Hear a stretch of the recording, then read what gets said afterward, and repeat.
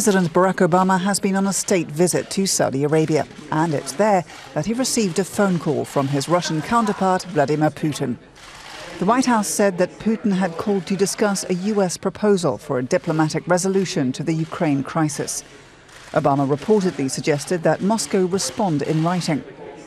The foreign ministers of Russia and the United States have spoken on the phone to discuss further contacts. Since Russia's annexation of Crimea, thousands of Russian soldiers have been stationed on the borders to Ukraine. Fears have mounted that Moscow might be preparing to invade eastern Ukraine. The US has made clear that that would be unacceptable. A few items at the top, and there will be further consequences that will hurt Russia even more and further isolate them, whether it's diplomatically, economically, or militarily, from the rest of the world if they do. Russia says it does not want to invade eastern Ukraine.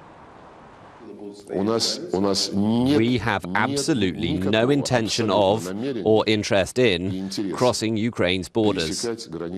Absolutely. This reinforces a message from Putin that Russia would settle for Crimea. On Friday, he praised the Russian military's actions on the peninsula.